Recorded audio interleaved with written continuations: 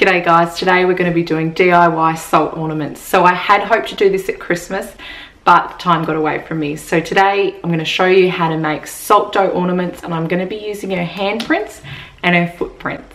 Let's get into it. There's only 3 ingredients you'll need: salt, plain flour and water. So first I put 1 cup of flour into the bowl and then half a cup of salt and mixed together with a wooden spoon.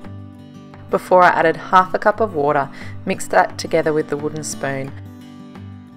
Once it was all pretty much together, I took it out of the bowl, put some flour down on the kitchen bench and then kneaded the dough. I kneaded it together for a couple of minutes. If your dough's still sticky, then just add a little bit more flour.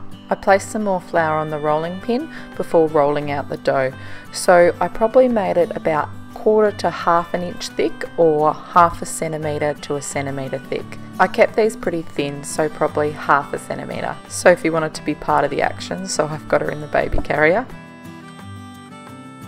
Then using a bowl, I cut out 2 circles for her handprint and for Sophie's footprint. I removed the excess dough and put it to the side, where I'm going to use to make some teddy bear ornaments.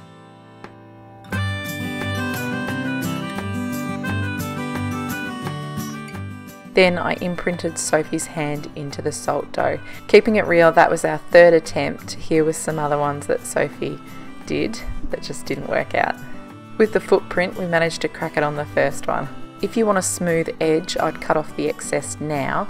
If you're not worried, which I wasn't, then just leave it as is. If you want to hang them up, then you can use a straw to create a hole in your ornament. I had the oven at 120 degrees Celsius, which is 248 degrees Fahrenheit, or 250 degrees Fahrenheit, it's close enough. The handprint ornaments, I left them in there for 3 hours and I turned them over halfway through because they were still wet in the middle, whereas those teddy bear ornaments, they lasted an hour and a half and they were done, and I didn't even need to turn them over.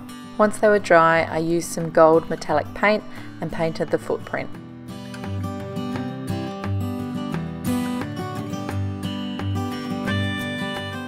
I used the Gorilla Glue to attach the ribbon to the back, so following its instructions I wet the back with my finger, then I applied the glue and then I put down the ribbon, and I used this Play-Doh container to just hold it in place until it dried.